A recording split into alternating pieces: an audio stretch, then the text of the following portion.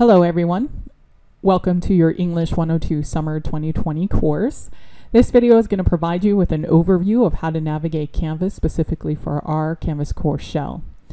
Naturally, this class is a research and writing course, so the overall outcome of this class to produce a argumentative research essay by the end of this semester. For all of your assignments, you will be submitting them online, of course, because this is an online class. And you will need to have access to a word processing program of sorts, preferably Word document, but if there are others, those will work just fine. Or you will be able to type directly into the text box for the actual assignment. It's important to know that all of your assignments are intended to build into each other. In other words, they are all going to serve as building blocks for your final essay. This class is also a 4-week class, and to conduct research in 4 weeks and to produce a 7 to 10 page final paper is going to require some dedication, some time commitments, and also, more importantly, to ensure that you are on your own self about making sure that you are getting things done and doing the work on the side. Many of your assignments are going to be connected to a small lecture that will help in understanding the theories and concepts that surround each of the tasks that are going to build into that final essay. So if you are already comfortable with producing an English 102 level argumentative research assignment, of course, naturally, you can forego the videos, but it is not recommended. It's important to understand that research sometimes gets a different perspective painted by other instructors. So for this class, I have certain expectations that are going to be required in regards to what I expect for your actual final essay. Moreover, I think it's important to explore the different avenues in which you want to approach this writing process. So if you're not 100% comfortable with argumentative research writing, what that means, what that looks like, what the process entails, it's going to be important for you to set time to watch those videos in order to produce the most effective assignment. While you do not have quizzes or tests, because writing is not about quizzing or testing, but being evident that you understand the concepts, it will come out in your written work. So it will be painfully obvious if you don't understand some of the tasks that are being asked by me regarding the actual benchmark assignments. With that being said, I really strongly encourage you to look ahead when it comes to this assignment. In other words, there is a calendar that will be provided, one that you can print out or pull up every single time you log on, as well as the assignments are listed within the course calendar.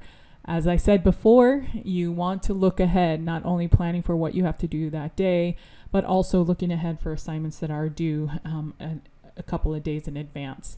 This is important because it requires not only you to complete the assignment, but taking the time out to actually conduct the research that is important for you to read, analyze, dissect. All of those are going to be important elements when it comes to completing the assignments, but more specifically when it comes to actually producing the most effective argumentative research essay. With that being said, let me go ahead and highlight a few points here in Canvas, and if you have any questions following this video, feel free to send me an email. First, as you know, we are an online course, so if there are any questions or if you want to do a quote office hour, I am generally available online from 9 a.m. to noon, where I dedicate my time to grading assignments, reading, and doing other work that is required by my job.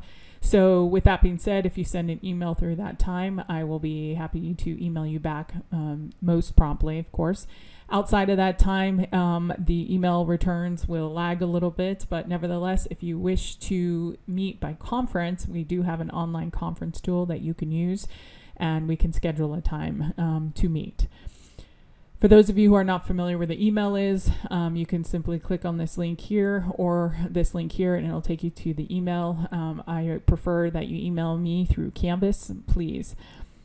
Moving on, you have all of your important documents here, your course syllabus, the course schedule. As I said before, the course schedule is going to give you a preview of everything that is going to be required and due for the next 4 weeks.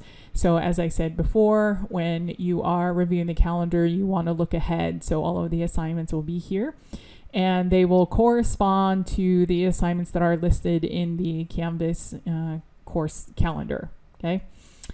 From there, you have the grade contract. The grade contract is not going to be covered in this video, but there is a video that will provide you an overview of what the grading system will be like in this course. It explains what you're looking at as far as this chart is concerned and all other pertinent details to understand how the assignments will be graded.